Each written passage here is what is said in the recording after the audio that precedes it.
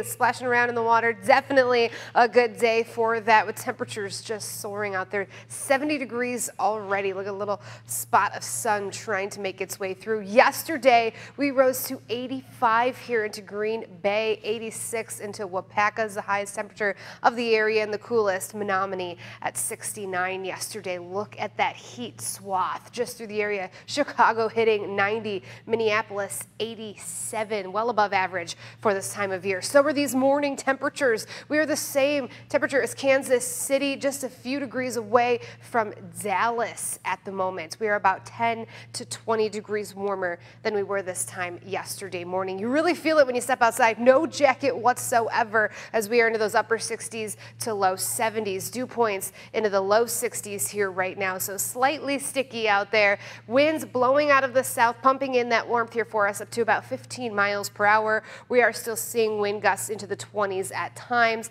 and of course a few scattered showers pushing into the Fox Valley, Green Bay area and Appleton here this morning.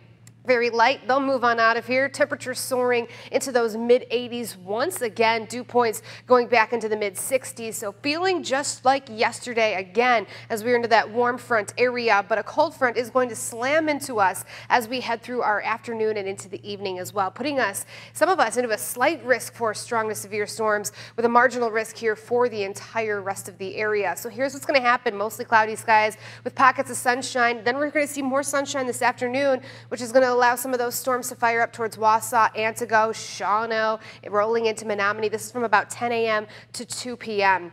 Little break out there with some sunshine is going to create more instability as the cold front hits us from about 7 to 11. It's going to slide east through our area, bringing us a line of some stronger storms there. So a slight risk does mean a tornado warning is possible out there, and we could see hail bigger than a quarter size out there. While the marginal risk here for the Fox Valley and Lakeshore, we could see wind gusts up to about 50 to 60 miles per hour. So some damaging winds, some large hail out there as our risks for today. And of course, we could see anywhere from a quarter of an inch to a half an inch of rain, especially if you get under one of those stronger storms. Tomorrow, though, we are going to be sunny and much cooler before another low pressure heads our way, bringing us some more rainfall and cloud cover. So tomorrow, winds out of the northwest, breezy up to about 25 miles per hour. It's going to keep our temperatures into the upper 60s to mid 70s for us.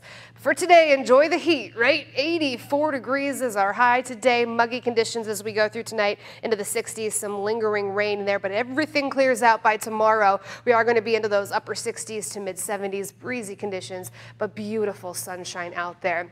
It's the best day of the week, right? Because look what happens after that. We drop to highs only into the 50s. And yes, we could even see a wintry mix and frost by Friday or Saturday morning as we go through those overnights on Friday, overnight lows into those 30s. So quite a cool down headed our way, but we do rebound as we push towards Memorial Day. Kind of comfortable temperatures into the 70s with sunshine. I'm saying heck no to that frost. I know, right? Get out of here. We're done with you. All right.